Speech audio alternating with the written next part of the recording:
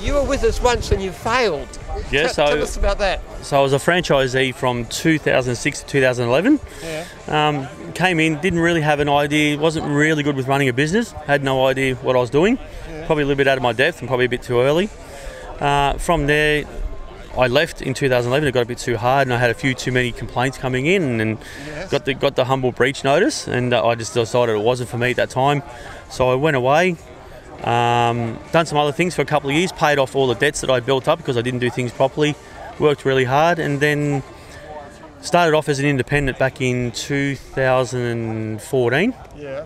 And 2016, I went full time. I'd left my full time job back to working as an independent. Always wanted to come back. I sent you an email saying about some gyms, some Go Blitz work at that time. Yeah. And then from there, you sent me a message saying, "Oh, I'm sure your franchisor would be happy to give you another go."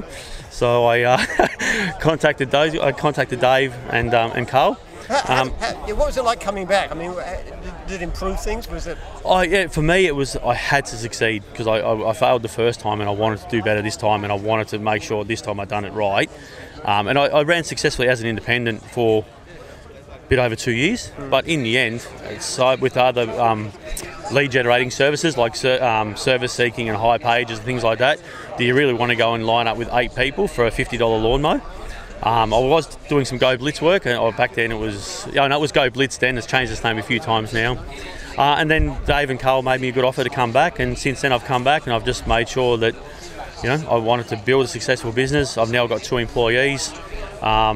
Going to turn over some really good figures this year. What's your rating? Your star rating? 5-star rating. So 5.0. 5.0. I've kept that. You got a breach last time.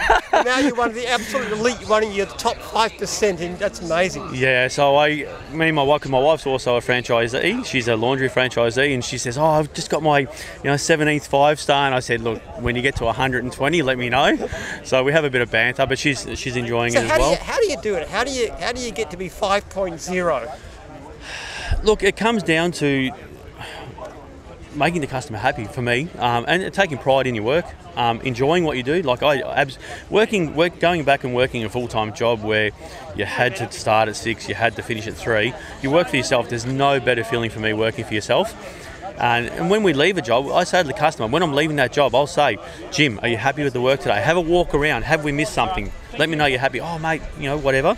Sometimes I say, "Oh, what about that?" "No problem, we'll fix it." And you say, if you're not happy, then you tell me and I'll come back and correct, fix it. Don't call Jim. And that's exactly what I do. So I'll say to him, "Look, if there's something I missed, if you look at it later and there's something I've missed, give me a call on the mobile. We'll come fix it tomorrow. Don't call the office because that's going to be bad for me. And then I have to try and explain it.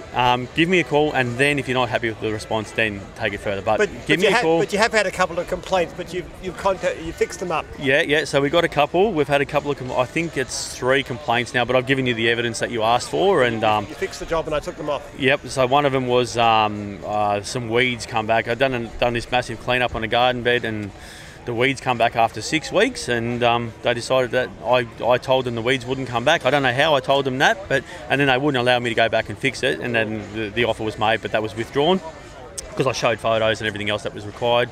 And then I got one 2 weeks ago that came through where the customer said that didn't turn up, didn't show up, didn't call, didn't contact me, and I just sent you the call history, the emails, and all the evidence, and that was you just deleted it. Yeah. So tell me, what's the comparison? You were an independent, full-time, and then you were gyms. How did that affect your income? Oh, it's totally different. You don't have to worry about all the advertising yourself. Like having all those lead subscriptions. People say, "Oh, what if you're doing so well as an independent? Why go back to gyms?" That's because tomorrow, if I've got a quiet day, I can turn leads on, and then I'll turn it off an hour or 2 later. So I love the gyms group, I love what I do, and the simple reality is when you talk to your customers, I always suss out the customer. I say, "How many people have you called?" Or what did the other guy charge? And I said, "Oh, we only rang gyms." And that's probably about 80 to 90% of my leads. Wow. They only rung gyms. And if they know the gym system, when I've had work done at my place and that sort of stuff, and I've used gyms contractors because I know if I don't get the job done properly, it actually did happen. It actually happened where I contacted you and you rectified the issue I had. What's the difference in how much you can charge? Oh, yeah, look, definitely. Look, I don't really think there's a comparison. I charge my rate. I know people look at gyms and they see the nice setups, they see the equipment, I generally tried to charge. Look, I generally charge around the same as an independent to what I did now. I'd probably, a little bit more because if people know the gym's grip, they know the gym's guarantee, then you're paying for a service, and they know that we're going to turn up that following day, we're going to turn up that following night, or whenever it is, and it's going to be done. And if it's not, if they know the system, then I know there's consequences for the franchisee if they don't. Well, that's a great story. Thanks for that, Matt. Too easy, Jim. Thank you. Cheers.